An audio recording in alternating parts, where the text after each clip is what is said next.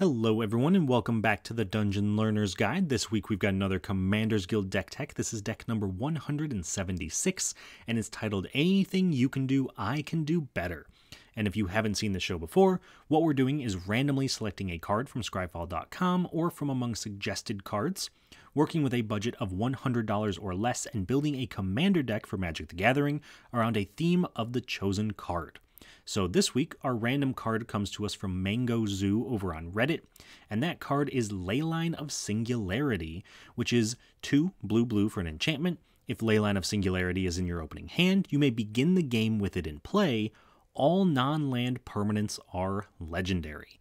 So there's a couple of unique tricks to this, but the important part is that this applies to everyone. So that means if someone has anything that would make 2 cards with the same name, such as treasures, clues, maps, this tends to apply to tokens more so than anything else, but it would force the legend rule to come into effect, meaning that they would have to sacrifice all but one of those permanents, so this can be pretty brutal for some decks to face.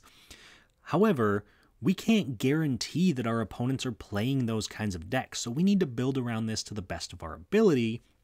And that is where our commander comes in this week, because our commander is Empress Galina. And Empress Galina is 3 blue for a 1/3 legend. I believe she's a merfolk, maybe a merfolk wizard, don't quote me on that. But she has an ability that says blue, tap, gain control of target legend or legendary permanent. This effect doesn't end at the end of turn. This is a permanent gaining control of something, which is pretty rare to come by in Magic. A lot of times it's gain control of something until the end of turn, or until you lose control of the permanent, or until maybe something becomes untapped. Galina doesn't have any of those restrictions. The only restriction she really has is that she has to gain control of a legendary permanent. But with Leyline of Singularity, every single permanent on the board is legendary. So yeah, we can still take someone's commander even without the leyline, but now we can take mana dorks, we can take other random artifacts or enchantments and planeswalkers, although again, I guess we could take planeswalkers beforehand, but you kind of get what I'm saying. The general idea is that we want to use Galina to take our opponent's things, and the leyline is going to help us make sure we can take anything. So with that in mind, let's move on to some of our themes of this deck and see what kind of ties it all together. Because obviously we can't focus just on the commander and a single card, because, you know, what if we don't have one of those 2 things? So the first theme we're going to talk about is going to be specifically about copying things our opponents have. One of the ideal situations for this deck is that it matches the power level of any other deck that we sit down to play with, because if our opponents are doing things, we're just going to be doing the exact same things that they are, hopefully just a little bit better to allow us to get the victory in the end. So a good example of that, and honestly kind of an unspoken MVP of the deck, is Aboleth Spawn, which is 2 and a blue for a 2/3 fish horror. It's got flash, ward 2, and probing telepathy. So whenever a creature entering the battlefield under an opponent's control causes a triggered ability of that creature to trigger, you may copy that ability and you may choose new targets for the copy. So it's a very long-winded way to say that we essentially copy any enter the battlefield effects that our opponents control. So if our opponents play something that enters the battlefield and destroys an enchantment, like a Reclamation Sage, we also get to destroy an enchantment, essentially allowing us to copy the things that our opponents are doing, but it's a little bit better because we don't actually have to cast the creature. We just have to have Aboleth Spawn in play, and because it has flash, we can kind of sneak it in under a pretty powerful ETB effect. So that is, of course, theme number 1 is copying what our opponents are doing, but we're probably not going to be winning the game if we're just copying what our opponents are doing, so we're also going to be taking our opponents' things, because if they have them in their deck, they must be pretty powerful, so they'd probably also be pretty good under our control. And one of the good spells to highlight that is Subjugate the Hobbits, which is 5 blue for a sorcery. Says gain control of each non-commander creature with mana value 3 or less.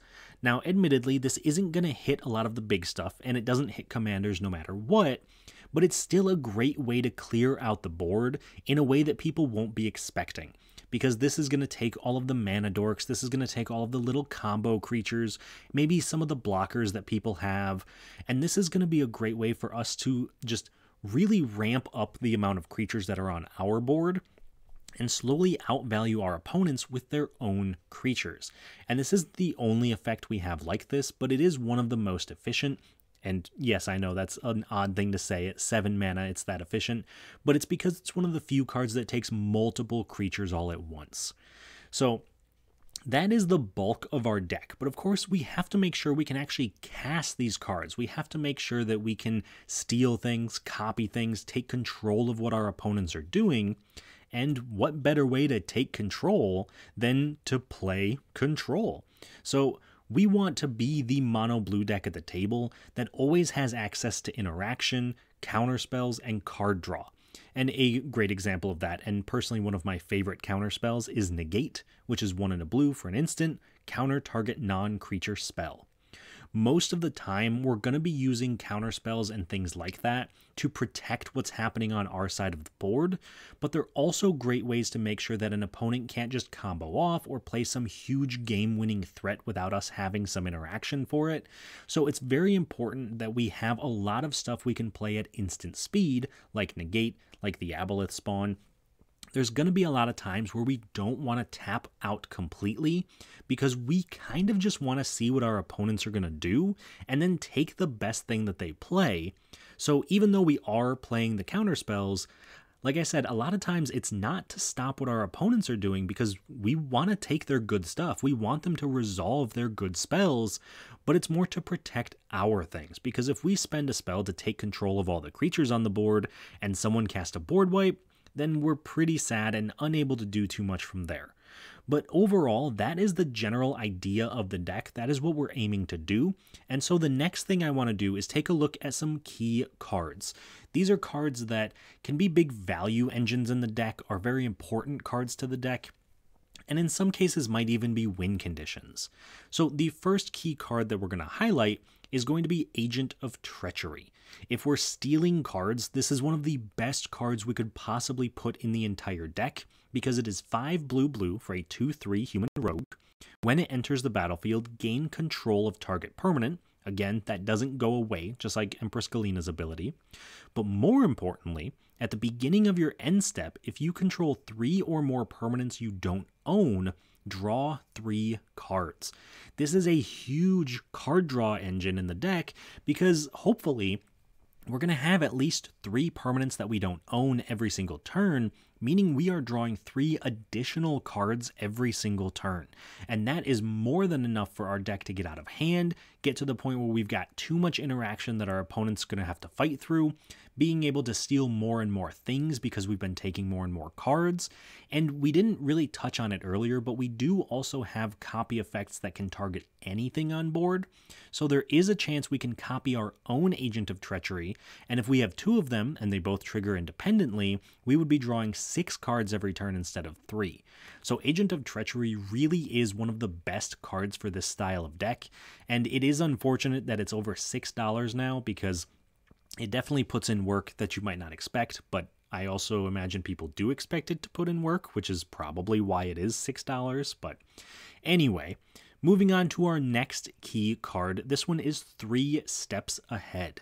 And this is a pretty recent card coming from Outlaws of Thunder Junction, but it's a card that every single deck I put it in, from Commander down to Standard and Pioneer and things like that, it is incredibly efficient and incredibly useful to have in a game because, well, while it's only technically a single blue mana, it is more likely going to always be 3+ mana because it has Spree, it's an instant. You can pay an extra 1 and a blue to counter target spell. You can pay an extra 3 mana to create a token that's a copy of target artifact or creature you control, or you can pay an extra 2 mana to draw 2 cards, then discard a card. So you could cast all of them in one go, but that's going to cost you about 8 mana, so it's very unlikely that we do that, but not impossible. But the real draw of this card is that it's never a dead card in your hand. You're never sitting there wishing it were something else, because it's a counterspell, it's a card draw effect, and it's a copy effect all in one. And there's always going to be a time when we want one of those things, and honestly, we're probably going to want multiple of them quite a bit. So having the ability to play around with 3 steps ahead and have access to pretty much whatever you need whenever you need it is incredibly important for this deck, because like I said earlier, we kind of just want to pass, hold up our mana, and see what our opponents are doing before we make any strong decisions. But that is only key card number 2. We still got one more to talk about, and this one is Lithoform Engine. And this is a card that I wouldn't necessarily call it a pet card of mine, but it is a card that I try to squeeze into a lot of decks, and I really just find it doesn't do good work most of the time. However, I do think this deck is absolutely perfect for it because of everything that it does. So bear with me on this one, there's a lot of text here, but it is 4 mana for a legendary artifact. You can pay 2, tap it, copy target activated or triggered ability you control. You may choose new targets for the copy. Pay 3 mana and tap it. Copy target instant or sorcery spell you control. You may choose new targets for the copy. And pay 4 and tap it to copy target permanent spell that you control. Because we're really focused on taking control of our opponent's things, we have a lot of cards in the deck that do just that. They steal things, they copy things, and so we can't copy our opponent's things with Lithoform Engine, but we can copy our things, which are presumably also copying our opponent's things, meaning we can copy 2 things or steal 2 things when we only paid to really steal or copy 1. So some of the great examples of this is, of course, we can Agent of Treachery, copy it with Lithoform Engine, boom, we have 2 right there. We can do this with Empress Galina because it's going to copy the activated or triggered ability, so we steal 2 things when we activate her. And this is going to be incredibly powerful as the game goes on because this deck doesn't ramp super hard, but it does try to hit its land drops every single turn because of the amount of card draw that it has. So being able to constantly activate Lithoform Engine puts our deck in a position where it's very easy to win as we're just accruing value and our opponents are struggling to stop it because we're just kind of playing their decks. So before I get too much into our key cards, that is the vast majority of what we want to talk about here. So the next thing we're going to do is take a look at some cool interactions in the deck. And these are a pair of cards that I like to highlight because sometimes they're just fun, sometimes they're cards that work in unique ways, and of course sometimes they're combo pieces that could potentially win us the game.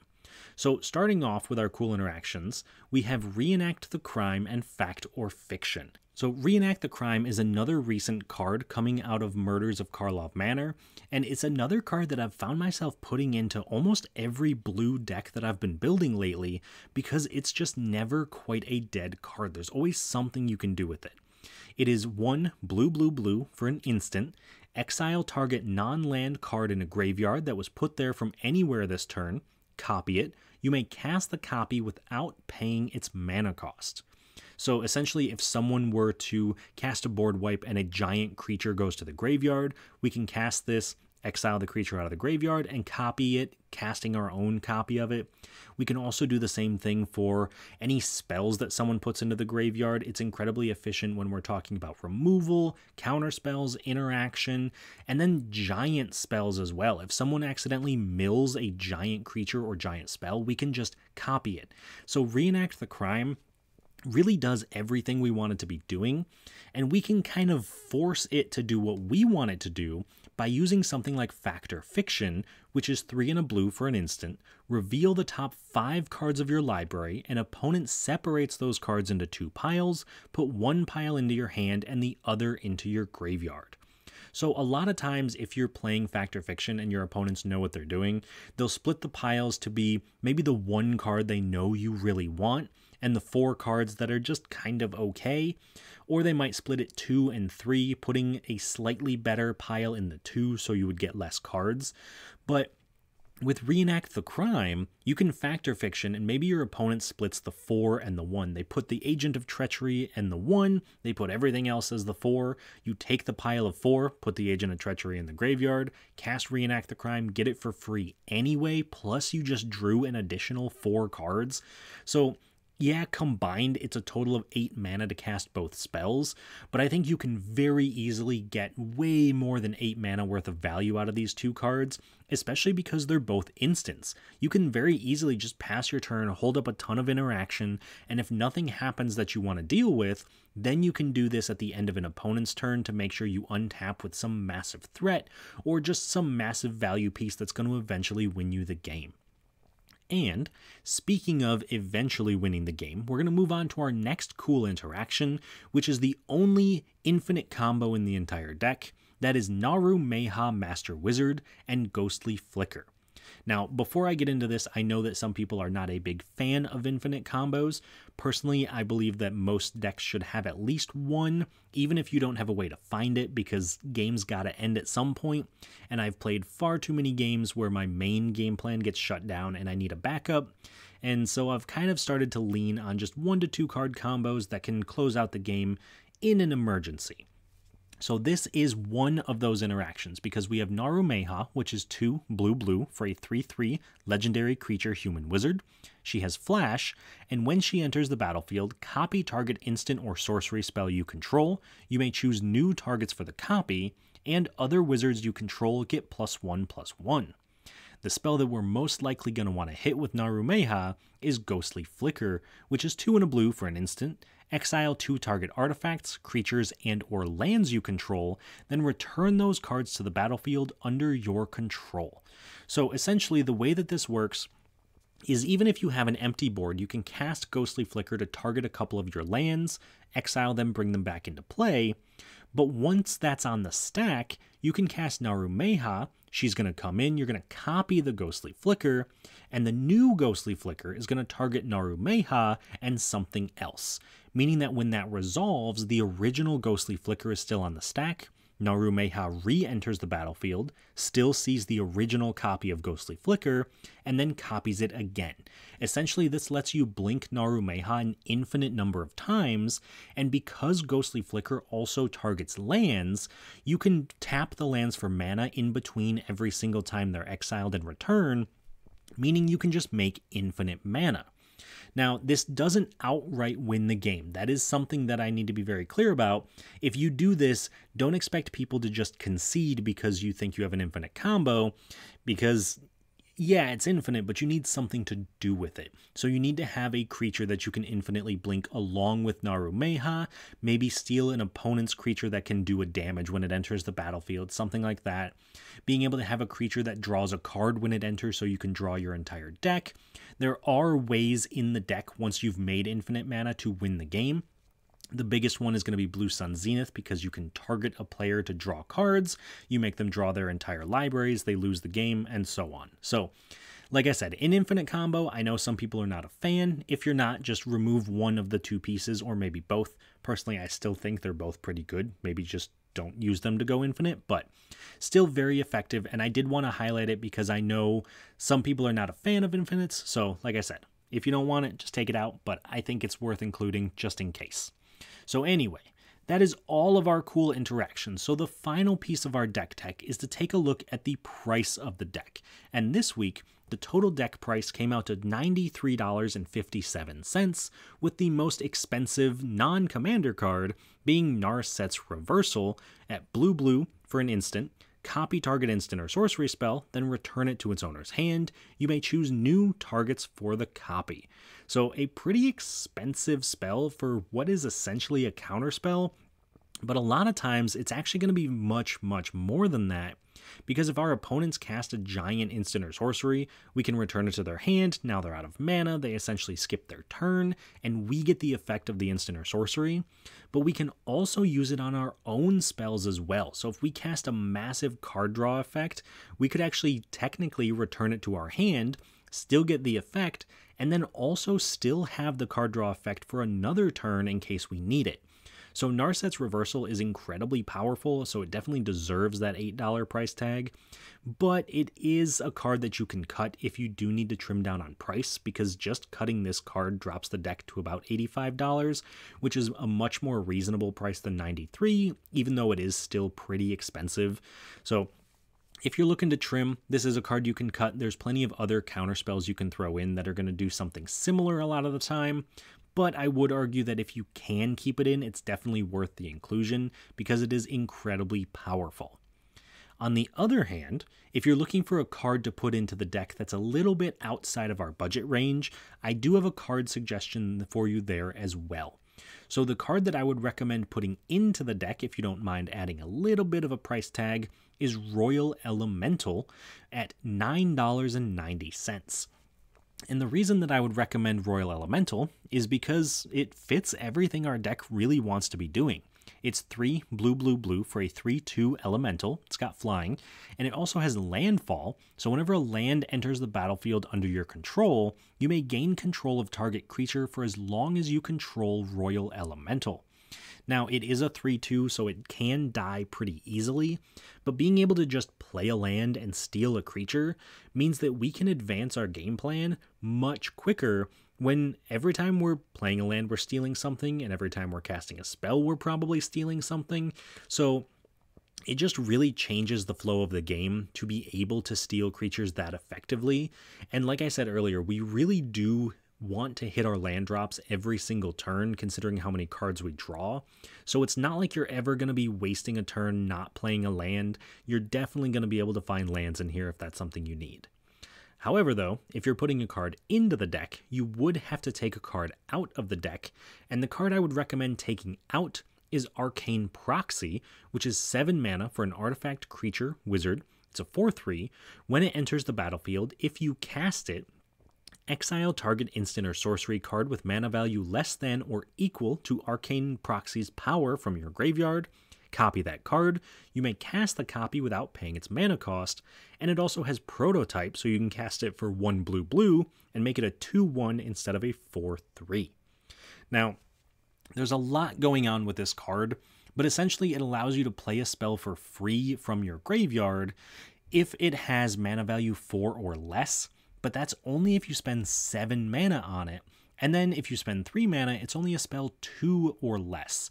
Now, that's not necessarily a bad thing, but if we're being perfectly honest, most of the cards we want to be casting are going to be casting for a lot more than 2 or 4. And even if they do cast for 4, it's a tough ask to get us to 7 mana just to play something that actually costs 4 mana, and that's not really what we want to be doing.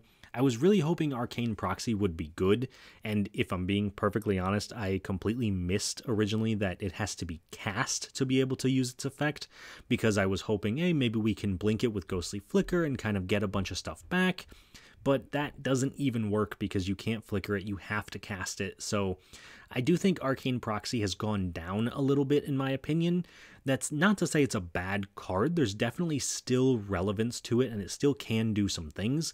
So if you have a personal experience with Arcane Proxy, I would love to hear times when it works really well. So let me know down in the comments if you've played with it and some of the good that it can do, because I want to keep trying it and I want to keep hoping it's good, but I just never quite seem to find a good place for it. So with all of that being said, that is our deck for this week, and we're going to jump into a game and see how it actually performs in a game.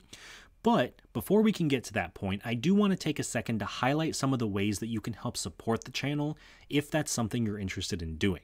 So if you would like to join our patrons and channel members, which you can listed below, we have every link down in the description of the video for you. Everything there you get access to as soon as you join, and of course if you join at the $5 level on Patreon or as a channel member, you do get access to our Discord channel where we brew up a lot of these videos, where we're brewing up the decks, we're playing the games, we get a lot of interactions going, and that's not something that you necessarily have to stick with. I understand that it is tough to have monthly payments and things like that, but if you are interested in joining and you would like to join in at the Discord level, even if it's only for a month, that gives you complete access to the Discord. So don't feel like you have to stick around, although personally I would greatly appreciate it, but that's not a necessity. So before we move on to the actual game though, I do want to shout out all of our patrons and channel members because they are an amazing group of people. We have William Swiftfoot, Doodle, Eric Hui, Jeff Winger, Jeffrey Boos, Salty and Sunshine, Tyler Esme, Sven Van Nimwegen, Patty Whack, Devin Purser, Brian Haney, Keegan Tawney, and Elias Mesa. So to all of you, thank you all so much for all of your support. And without any more blabbing from me, let's get into the game for this week. So as always, we are joined by 3 opponents this week, the first of which is going to be Josh playing Volo Guide to Monsters. Then we have Doodle playing Dong Zhao the Tyrant, and we have Vintage playing Gerard Weatherlight Hero. So starting off with Josh and his Volo deck, this is 100% a Dungeons & Dragons deck. So every single card that's in it was printed in the D&D sets for Magic, whether that's Adventures in the Forgotten Realm or Battle for Baldur's Gate, being able to have the commander decks along with it. So any card that was printed in either of those 2 sets, including their commander decks, is eligible for this deck. So I'm very excited to see what he can do with this. Josh is a great deck builder and has a great mind for D&D as well. He's someone I play D&D with regularly. So I do hope to see a lot of that kind of show through in the deck, because I think it's a super inspired build and I think it sounds like a ton of fun. Moving on to Doodle and his Dong Zhao deck. This is a deck that we've seen quite a few times on the channel. It is one that is constantly evolving and growing, and every time I see it, I get more and more scared of it. It is essentially a mono-red clone deck because he wants to play Dong Zhao, do damage to an opponent equal to the power of one of their creatures, and then keep making copies of Dong Zhao and flickering Dong Zhao and making tokens of him to be able to keep burning out his opponents. And like I said, every time I see this deck, it just gets more and more efficient, so I'm very excited to see what new additions he's got for it, but at the same time, this is definitely the deck that I'm the most afraid of at the table. And then finally, we have Vintage playing his Gerard deck, and this is Vintage's second game on the channel. The first game, he actually also played Gerard, so if you're interested in that, you can go back to last week's video and check that out. But Gerard is a commander that Vintage built with our Discord channel. So he recently joined the Patreon and then joined in to our Discord channel and asked for some help building a deck, and we as a group kind of decided on this build of Gerard, and so it's a deck that he's been piloting to try to get some usefulness out of, to try to figure out what's going on with it. But it's very, very cool because it was built entirely out of cards that he owns. He didn't buy anything for it, and it is still very powerful. So without any spoilers, if you haven't seen last week's video of the Gerard deck, definitely go back and watch it because it did some work in that game. But that is another deck to be watching out for in this game. So without any more talking from me, I hope you all certainly enjoyed the deck tech. I hope you will enjoy the game as well. I'm sure I certainly will. So once again, thank you all so much for watching, and I will talk to you all once the game is done. At the start of the game, Josh goes first, followed by Doodle, myself, and then Vintage. On Josh's first turn, he plays a Myriad Landscape. Doodle plays a Spine Rock Knoll, hiding away a card. I play an Island. Vintage plays a Mountain.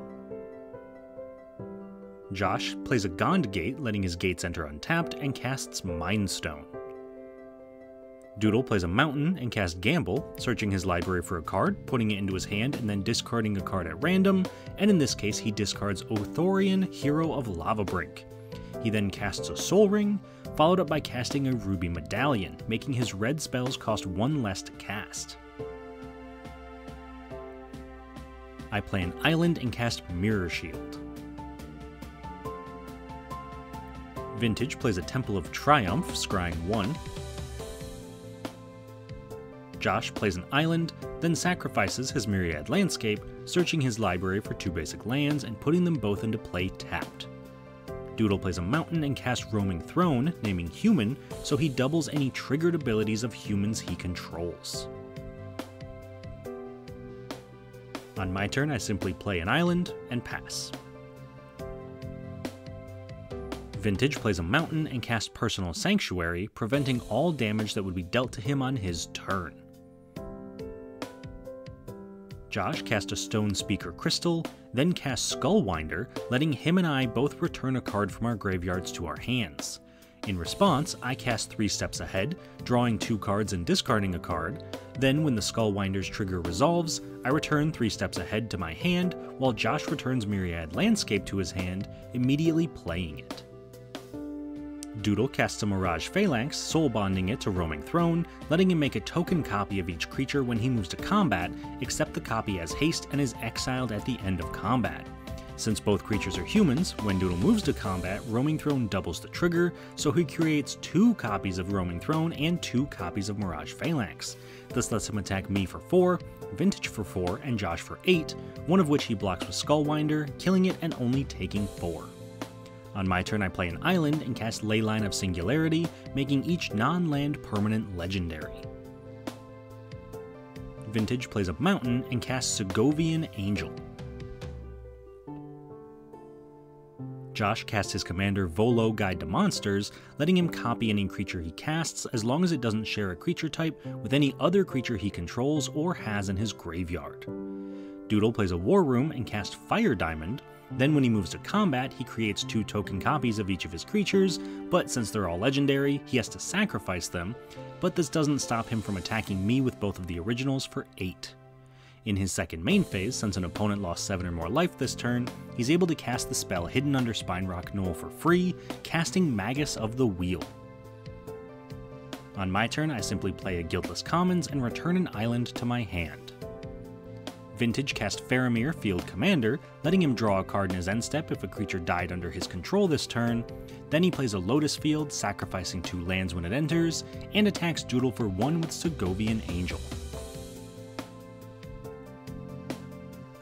Josh cast Myconid Spore Tender, creating a copy of it on cast and destroying Leyline of Singularity when it enters.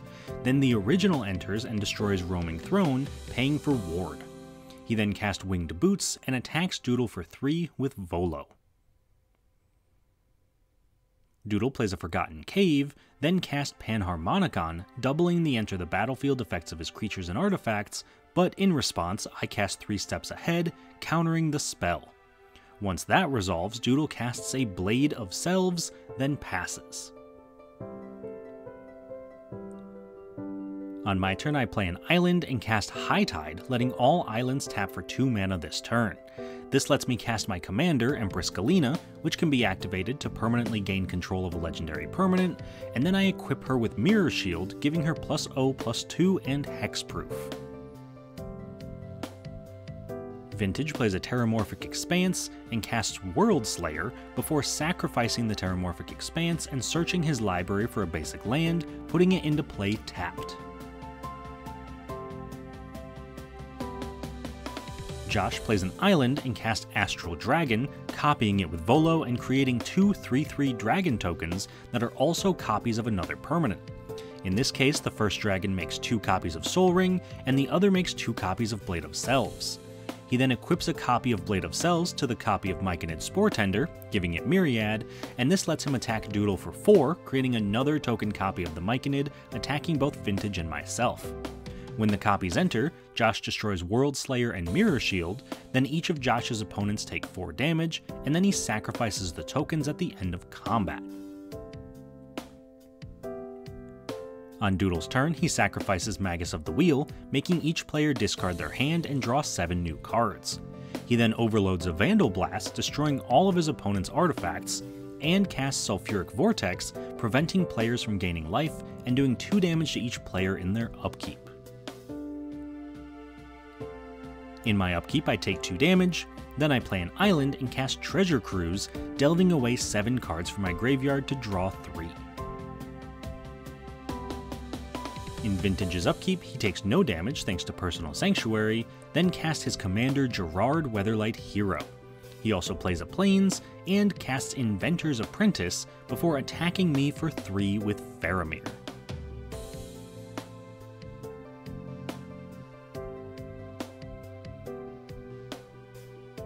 In Josh's upkeep, he takes 2 damage, then plays a Seagate, naming green when it enters so that it taps for both of his colors, and he casts his own Sol Ring, and also casts You Find a Cursed Idol, choosing to destroy target artifact, destroying Doodle's Blade of Selves. After that, he moves to combat, and attacks Vintage for 6 with an Astral Dragon, and attacks Doodle for 8 with both of his Myconids.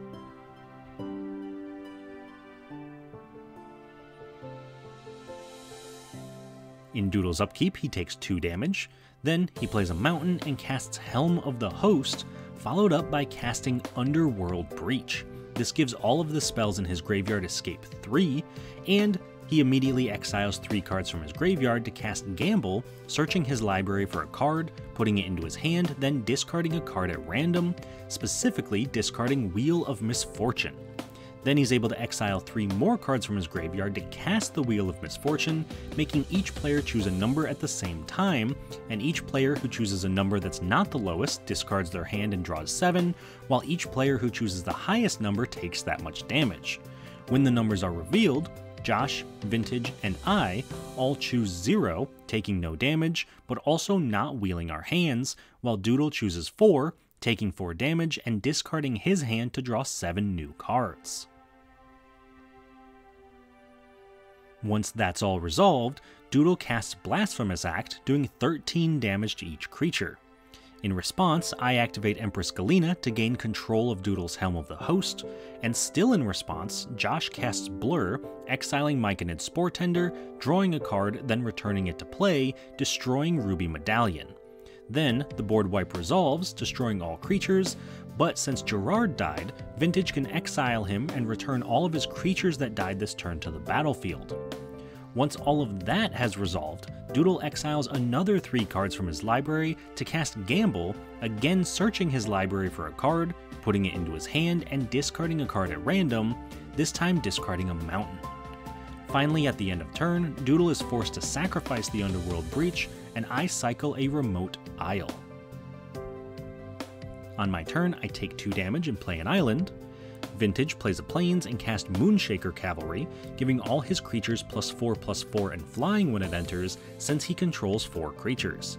He attacks Josh for 17 with all of his creatures, and at the end of turn, Josh sacrifices his Myriad Landscape to search his library for 2 basic lands, putting them into play tapped. In Josh's upkeep, he takes 2 damage, then plays a Basilisk Gate and casts Ancient Silver Dragon, letting him roll a d20 when it deals combat damage to a player, drawing cards equal to the result, and gaining no maximum hand size for the rest of the game. In Doodle's upkeep, he takes 2 damage, then plays a Sanctum of Eternity, and casts Trumpeting Carnosaur, discovering 5 when it enters. In response, though, I flash in Aboleth Spawn, allowing me to copy any of my opponent's enter the battlefield effects. This means that I also get to discover 5, with mine resolving first and letting me cast Lithoform Engine for free from the top of my library. Then Doodle's Discover trigger resolves, letting him cast a Cursed Mirror from the top of his library. He then has the mirror enter as a copy of Trumpeting Carnosaur, meaning he discovers 5 again, while I get to once again copy the trigger.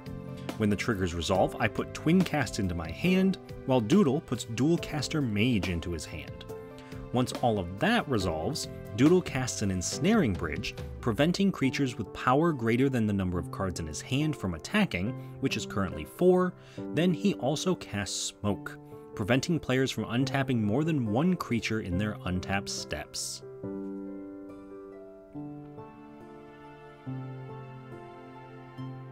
At the start of my turn, I take 2 damage, then I play an island, cast Sky Diamond, and pass.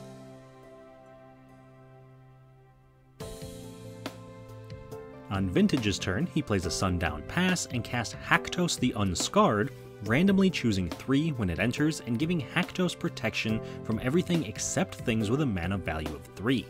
He then moves to combat and attacks Doodle for 1 with Segovian Angel, and attacks me for 3 with Faramir. In Josh's upkeep, he takes 2 damage, then casts You Meet in a Tavern, looking at the top 5 cards of his library, revealing any number of creatures from among them and putting them into his hand. This has him put Acidic Slime and Underseller Myconid into his hand, and he then casts the Acidic Slime, destroying Doodle's Ensnaring Bridge when it enters.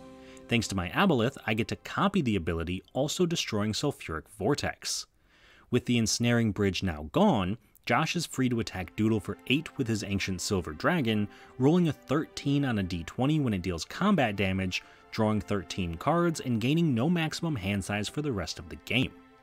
In his second main phase, Josh casts Underseller Myconid, creating a 1/1 Saproling token when it enters the battlefield, which means I also get to create a 1/1 Saproling token.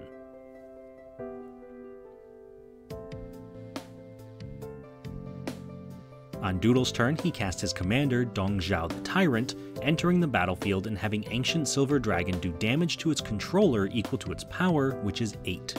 Unfortunately for Josh, I get to copy this ability, also having the dragon do 8 damage to him, knocking him out of the game. After that, Doodle cast Valakut Awakening, putting 2 cards from his hand on the bottom of his library and drawing that many cards +1, then attacks me for 7 with the Carnosaur. During blocks, I cast Mirror Match, creating a token copy of each creature attacking me that comes into play blocking the original. This means I get a Trumpeting Carnosaur, discover 5, and put Blue Sun's Twilight into my hand. Then damage happens with both Carnosaurs dying while I take 1 from Trample. In Doodle's second main phase, he casts Chain Reaction, doing 8 damage to all creatures since there are 8 creatures in play, completely wiping the board except for Haktos. In response though, Vintage cast Improvised Club, sacrificing Segovian Angel to do 4 damage to Doodle, then the board wipe resolves. On my turn I play a Scavenger Grounds. Vintage plays an Evolving Wilds and recasts his commander Gerard, then attacks Doodle for 6 with Haktos, knocking him out of the game. At the end of turn, I cast Blue Sun Zenith for X = 5, activating Lithoform Engine to copy the spell, drawing a total of 10 cards and shuffling it back into my library.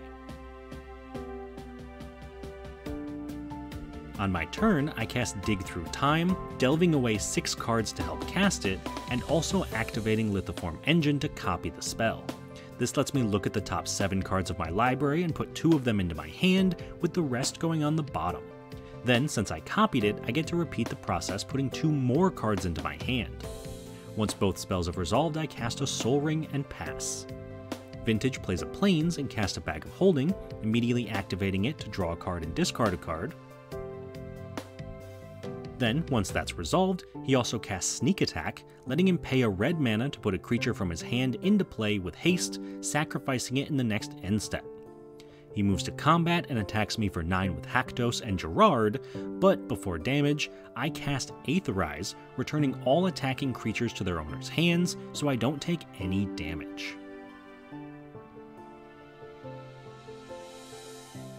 On my turn I play an island and cast Ghostly Flicker, exiling 2 of my lands and returning them to play. In response to that, I also cast Narumeha, Master Wizard, copying the Ghostly Flicker when she enters and choosing new targets for the copy. This allows me to exile a land and Narumeha, returning them to play, tapping the land for mana, and then using the new Narumeha trigger to copy Ghostly Flicker again. With this, I'm able to infinitely copy the spell and therefore create infinite mana. Eventually, I can change both targets to lands, breaking the loop and allowing me to cast Solve the Equation, searching my library for an instant or sorcery, in this case Blue Sun Zenith, putting it into my hand. Finally, I cast the Blue Sun Zenith for X = as much as I want, targeting Vintage to force him to draw his entire deck, knocking him out, and winning me the game.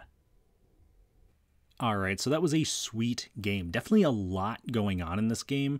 I think that the kind of unspoken MVP for our deck was the Abeloth spawn. I haven't really played with it too many times, but every single time I do, it really just shows its power over and over again, copying Enter the Battlefield effects. And people don't typically want to kill it because it is just a 2/3 that's just kind of sitting there. Plus it has Ward 2, which makes it harder to kill. So it really does accrue a ton of value. I think overall our deck did very, very well. We definitely played well at the draw-go style of gameplay, just drawing, playing a land, passing, holding up interaction, holding up counterspells, removal, and then if none of that happens, we still have card draw to lean back on. So I was very happy with the deck. I know I've been vocal in the past about mono blue being one of my least favorite mono colors. I'm not going to lie to you, it's kind of started to turn around. I think I've built enough mono blue decks for the channel at this point that I'm kind of becoming a fan of it. So I'm not sure if I'm getting corrupted by blue or what's happening there, but I think the deck was a ton of fun. I think it really played well and had a lot of intricacies to it. So if you're interested in picking up this deck, I would love to hear your own opinions of how it can do. Let me know down in the comments too if there's any cards you think we should add to the deck, if there's any cards you think that aren't good enough for the deck. I love hearing people's opinions on what to include and what not to include. So definitely a ton of fun. And of course, we got a win, which is always nice. Moving on though, talking about everybody else's deck.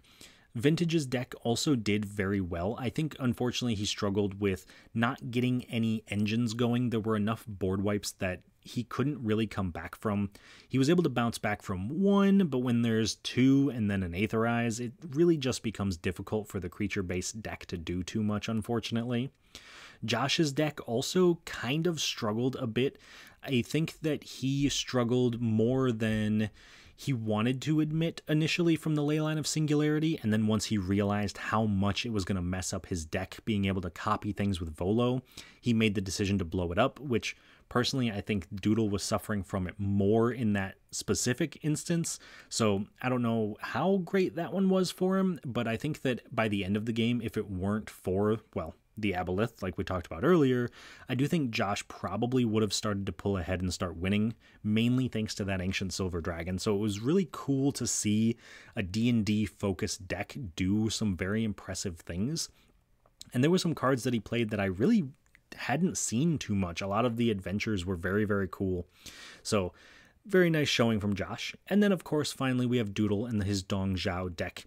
Being able to slap some people around, didn't get quite as much slapping from Dong Zhao as he would like. Being able to get him down late in the game and use him to knock out Josh was pretty effective, but at that point he only had 6 life left and just fell to Haktos pretty soon after, so not necessarily what he wanted to be doing, but I do think Doodle controlled the vast majority of the game, and I think that him kind of becoming archenemy early on meant that we were able to kind of slowly build up our forces and slowly draw cards and get a little bit of the aggro pushed off of us until people took out Doodle, and then we were kind of able to just clean up the pieces. So I think our deck really highlights how capable it is at doing stuff like that. But overall, let me know what you guys think of the game. Let me know if there's any improvements you think that we could make to the deck, or maybe even to the deck tech or the gameplay. I would always love to have suggestions for future improvements. So thank you all so much for watching. Please do like the video and subscribe if you have gotten this far. I would really appreciate it. But with all of that being said, thank you all so much again, and I will see you all on the other side of the Dungeon Learner's Guide.